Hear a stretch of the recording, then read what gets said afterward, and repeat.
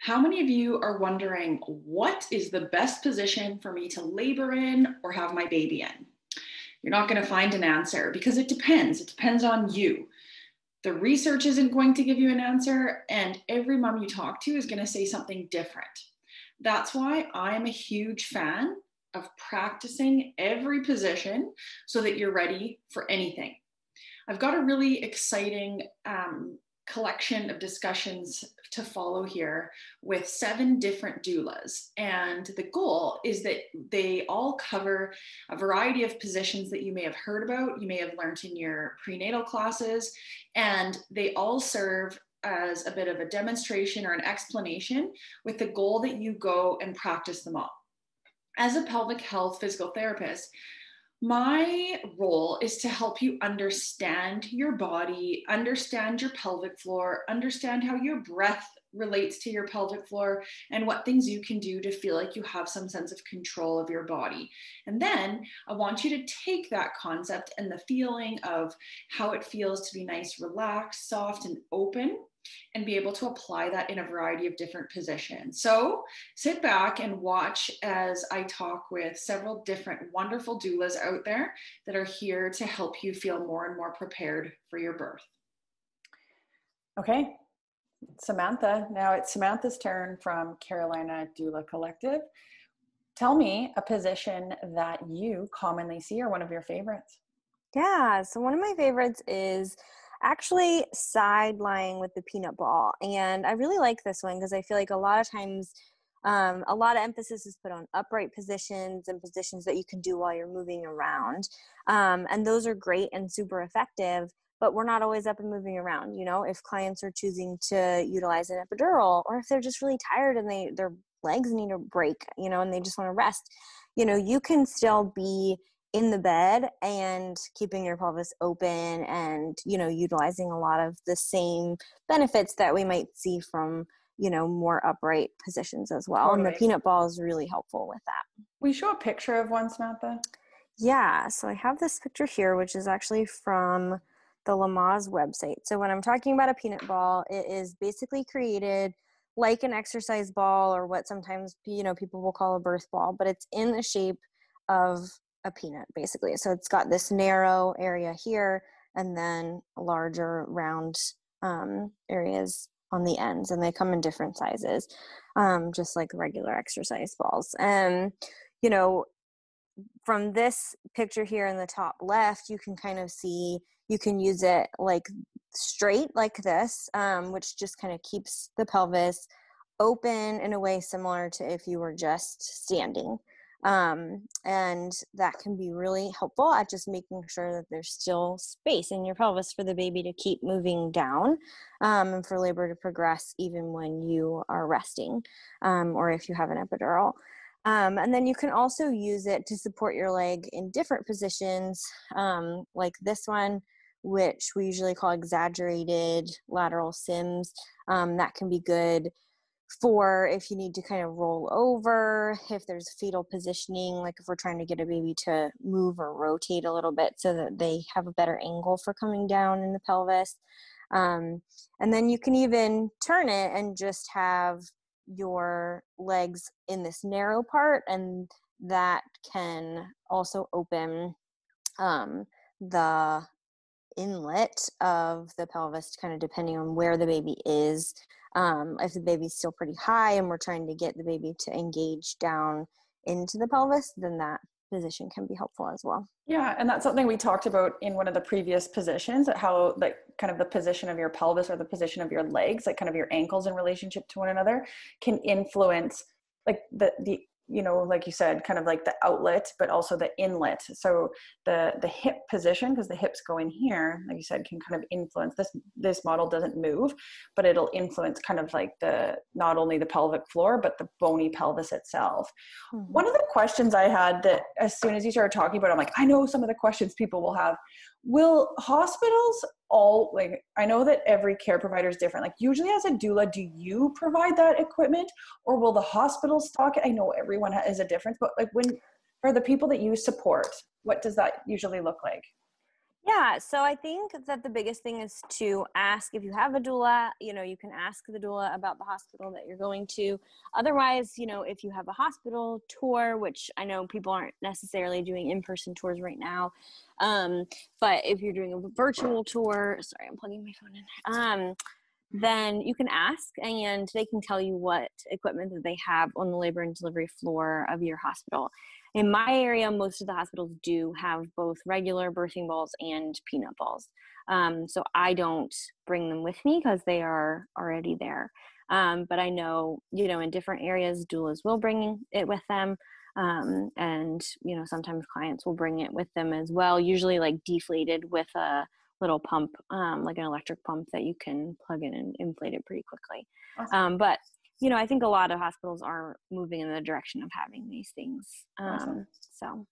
And so would you say that generally, it might be a suggestion that you bring up, they try it. If it feels good, great. If not, you kind of move to the next option, right? I mean, it's trial and error. Yeah, most of the time it's trial and error. If you have an epidural or there's a reason that you're having to stay in bed, sometimes that might be because of like fetal heart tones or something else that's going on, then sometimes we will more strongly encourage using it, just because we might know that like where you are in labor, like you might be more subject to a stall, and we want to avoid that. But we're never going to make anybody do anything that is going to feel uncomfortable, and make it feel like a not positive experience.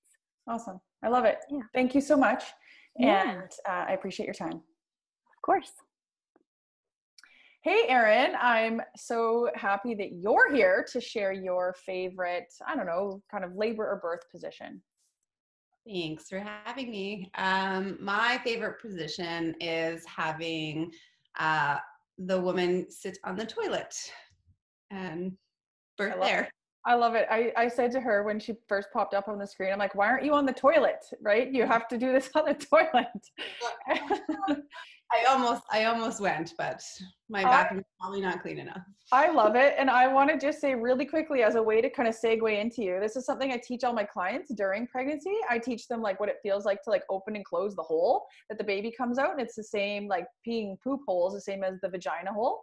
And so I love that, like the things they're learning, they can translate to being, in the situation. So talk about it more.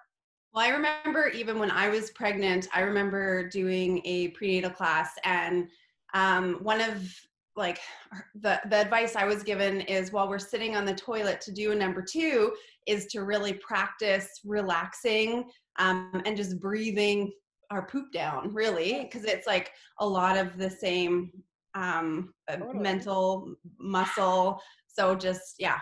So that's what I would do. I would sit on the toilet and just meditate and breathe. Awesome.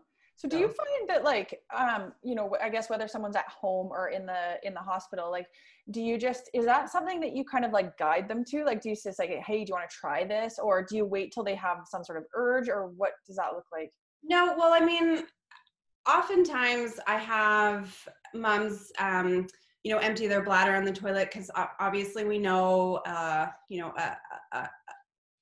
an empty bladder is going to help baby come down. So, sometimes it is, we're at a standstill, or we need to change positions, or it's been a while since they've gone to the bathroom, and I'll just say, let's go sit on the toilet for a little while, just for a change, or to, go pee. So that's kind of how it just starts. But we, as a doula, I like to have my clients changing positions often, so that they're not stagnant, and so that just ends up being a place that I really love sending them to. Absolutely, because it's kind of like, so many times a day you sit down and you relax those muscles to pee and poop. So it's kind of like, I'm sure it's kind of like you're hoping that it kind of like kicks in some of that automatic relaxation. Yeah, well, I mean, and sometimes too, you can really just relax.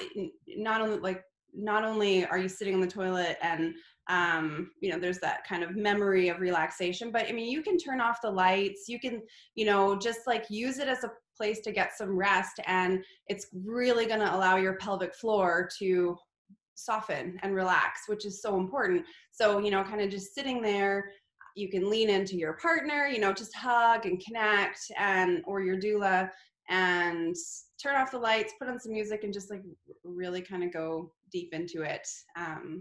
Or turn around and face the wall and kind of lean over the tank, the toilet. So Awesome. yeah. Awesome. Thank you so much, Erin. Yeah, you're welcome. Stephanie, what position are we going to talk about?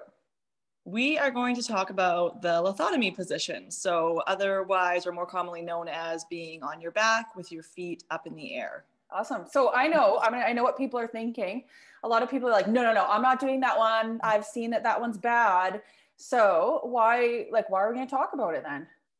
Well, I think it's worth knowing about before you go into your birth, because a lot of women do end up in that position, you know, whether or not they planned on being there. Circumstance sometimes does mean that they end up in that position. Either they get tired, or with epidural, maybe they've lost, you know, use of their legs. So it's really important that if you do end up in that position, you know, you have the tools to make it, you know, the most efficient that it can be for you. Awesome. I agree. Okay. I'm going to show us. Show you. Okay. Let me get set up here. Tell me if you can't see anything. I will. So, okay. And I'm kind of moving things. I think I'm here. Can you see me like this? Yes, I can. Okay. So this is probably traditional lithotomy, you know, what we think of when we see it. So flat on your back, your head would be down, knees up in the air. What we probably see more of it now, if we're in the hospital, is in like a semi-reclined position. So yes. Feet up again, back kind of reclined.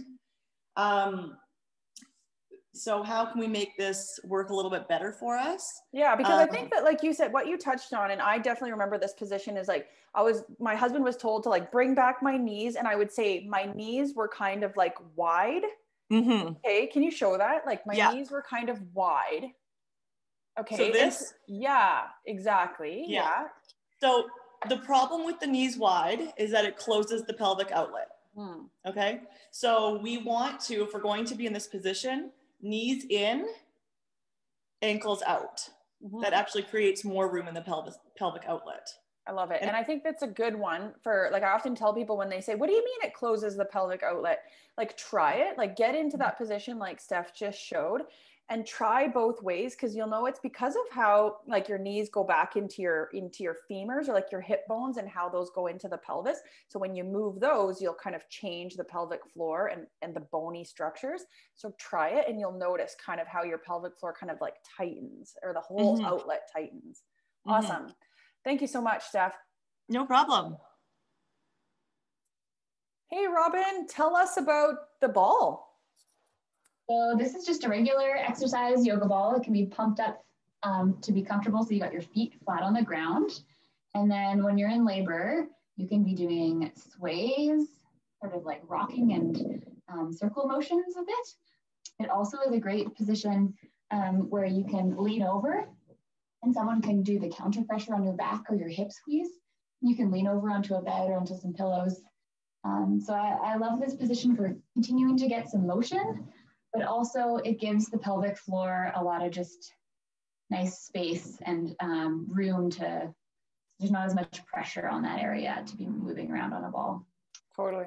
I think it ties in nicely, because like I like to give people different visuals and cues, like you said, to help open and relax. And I think that that's another way, like whether it be visuals or cues, but that's it, like rhythm and movement is another really good way. Like, you know, when you're in pain and you just kind of like want to rock side to side, or how much we like rocking chairs, you just look at that and think, this is what makes like me think of relaxation, just the rhythmical movement, but also just change. And I'm guessing a lot of times women, feel like they stall, or they feel like they're not progressing. And sometimes you just need to like change it up, right? Like just change up whatever you're doing. And I'm guessing movement is a really good way to do that. Movement is key. You want to keep moving you want to give the baby lots of room to find the right passage through. And so by giving that space, by moving the hips and rocking, for one, it's creating that rhythm that you're talking about, so you can breathe as you move, as well as giving the body all these different opportunities to move, so that you give the baby the best possible chance of coming down in a good position. I love it. Thank you so much, Robin. Okay, Kathleen is already in her favorite position. Before I hit record, we were laughing about how our life is not perfect either. And she was just saying, I've just cleaned up from a baby class and my office is a mess. And I was like, Kathleen, what's that bouncing noise in the background? She's like, oh gosh, that's the bass of someone playing downstairs. So anyways, we were just kind of having a chuckle about that. Kathleen is going to talk to us about one of her favorite positions, hands and knees. Hands and knees, it's perfect. I always encourage hands and knees, and then when people start to get tired, I always say this position's good. Come right down, let your head go, thumb in the air. And I like this variation on the hands and knees as well, where you leaning in and opening. And whatever you do on one side, you're doing on the other side. This is good for more of an active labor piece.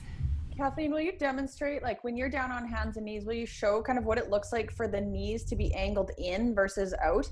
Yeah. Because I love this position and be able to show people, you might have to back up just a little bit.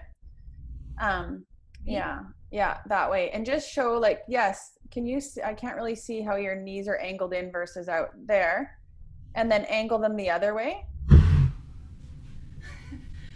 Can you see my knees at all? No, because your tights are the same color as the, there, awesome. Yes, so kind of like, yeah, ankles out, knees together versus ankles together, knees apart. And I would love for everybody to practice the difference between those, because you'll notice like how your whole pelvis, the position of your whole pelvis changes, and how your pelvic floor can open differently. Practice them, because you'll notice that one allows your pelvic floor to open more, whereas the other one wants to keep the pelvic floor a little bit more closed. Awesome. Thank you so much, Kathleen. Bye. Hey, Angie. I'm excited for you to tell us your favorite labor or birth position. Yes, labor and birth and pregnancy. Something that I really love to prescribe to my clients is slow dancing. There's so many great things about slow dancing. It's one of those tools that, you know, you're told in pregnancy to like, hey, you know, you need to prepare for labor. You need to really get into a flow and practice your breathing. But it's nice to have something where you're actually, it makes it easy to practice it. Mm-hmm. And slow dancing covers all of that, because it's all about focus and rhythm and getting into a flowy breath where you can slow down your breath.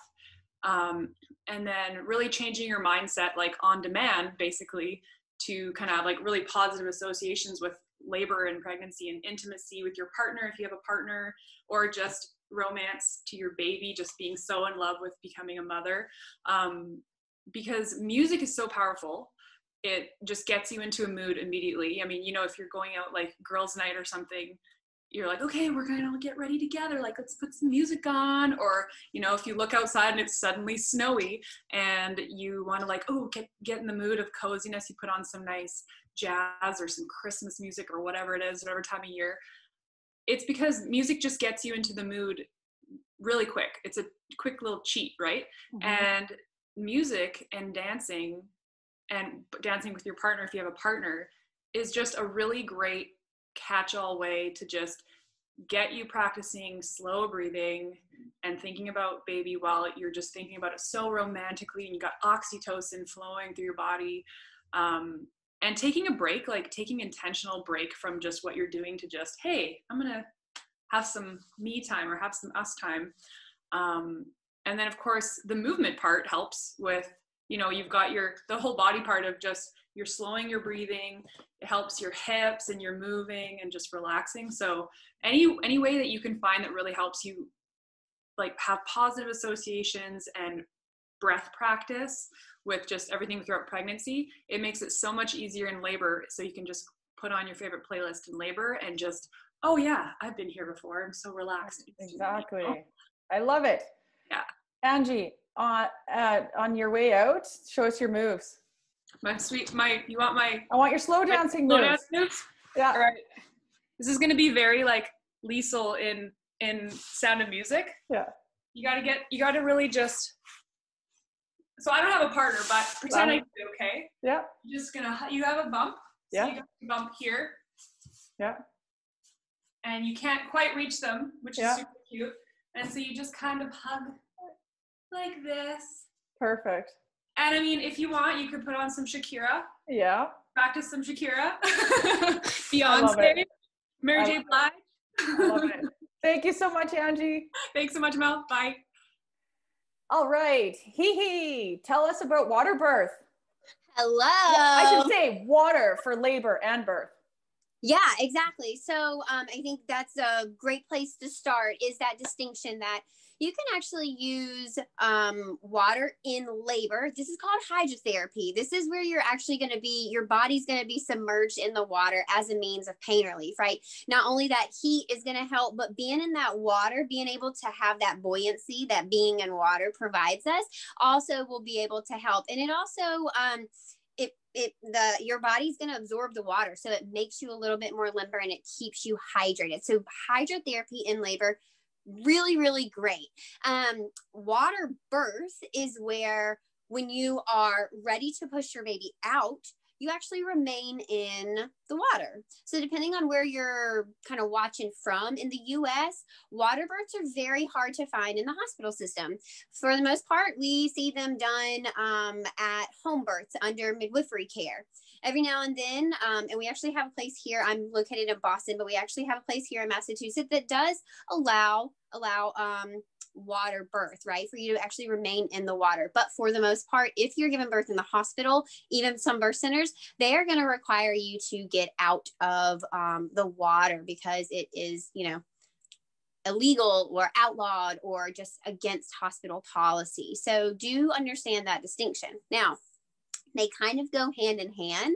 A lot of what I'm going to talk about today is going to be hydrotherapy as far as pain relief, because it's got some amazing benefits, such as lower uses of pain relief. So not as many epidural placements, not as many administrations of Nubain or Stadol. Those are narcotics that can be given as pain relief during labor. You're going to see higher rates of vaginal deliveries and less C-sections. You're going to see shorter first, second, and third stage of labor. So first and second are early labor, active labor, and pushing your baby out. And then third stage of labor is actually the delivery of your placenta. All three of those stages are shorter, using hydrotherapy and remaining in the water. So we can conclude that you'll have a shorter labor if you use water as pain relief, right? Now, a lot of people have questions about the safety of actually remaining in the water during actually your baby exiting, your baby actually being born. Couple things on this. Your baby comes from a sack of water. So they are designed to be submerged underwater until their face hits the air initially. We can see this biology kind of play out when babies are born, and it takes their brain a minute to register, hey, I'm on the outside. Hey, I got to take a breath myself. Oh, I got to breathe. And we see that little lag in babies not taking their first breaths for a couple seconds, right? It's pretty typical. Their bodies have to realize, oh, I'm not in water anymore. Oh, I got to do this myself. And what's actually happening is, as your baby exits and your placenta realizes your baby is on the outside, the umbilical cord is going to start flushing that blood into your baby that it was once circulating, and it's going to remind your baby to take their first breath. So if you were under the water, your baby's going to come from water and come right into water, and they're never going to take their first breath because their face never hit that air. Okay, you can see in videos, and I've been to home births, water births before, where you can leave your baby under the water for what some people would call a substantial amount of time, a few minutes, but for the most part, it's typically less than 1 minute. But you don't have to bring them immediately out. They can just hang out. It allows their body and their sensory system a little bit of a calming time, a grounding time, to make that transition from that really tight squeeze through the birth canal onto land or earth side, right? And so being in that warm, kind of buoyant water of the birthing tub is going to provide them that. So very cool.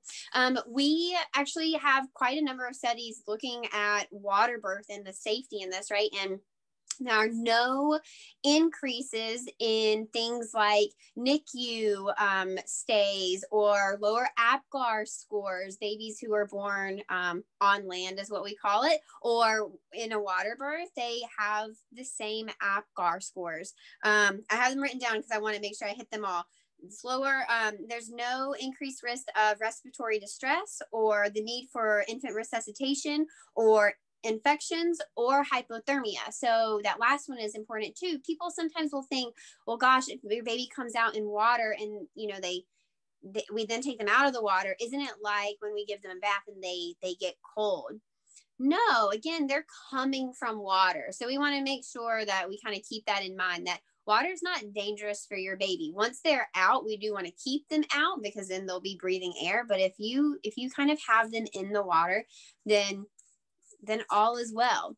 It's important to think about satisfaction too. So we see satisfaction in water births skyrocket. So a 2010 study actually showed that over 72% of people who had water births would do it again, while less than 9% of people who had land births would choose that method again. So, you know, we have to think about patient satisfaction. And when it comes to the way that you remember your birth, that's everything. This birth story is kind of one and done. You get one chance to have this birth story. And so we want to make it right. We want to make sure it's something that you're proud to remember, that you are proud to share, that you're empowered by when you think back on your birth story. So yeah, I think that's kind of the rundown on water birth and hydrotherapy, using water in labor as a method of pain relief. I love it. And I absolutely love at the end that you talk about satisfaction, because honestly, I think this is a good way to kind of like tie up this whole series, is that at the end of the day, I think that's one thing that matters the most. So absolutely. Yeah, absolutely. The way that you remember your birth, it's important. It is super important. It is a story that will define who you are as a person. Your birth impacts everything thereafter. Absolutely. Awesome. Thank you so much. Thanks for having me.